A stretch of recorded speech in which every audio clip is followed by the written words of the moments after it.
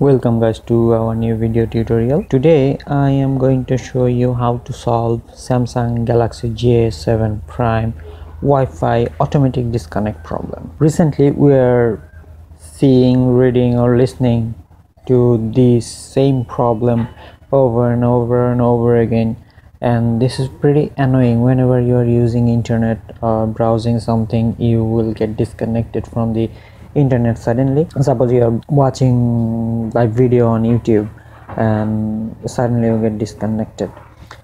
The main reason is it's Wi-Fi sleeping system. It resides in its settings. Let's check on that. We have to keep this Wi-Fi on always.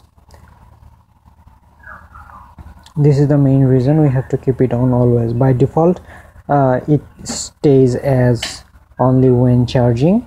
That's why it gets disconnected whenever the phone thinks that Wi-Fi is not in use.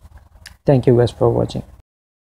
If you like our video, please hit the like button and subscribe us for more videos like this. Thank you.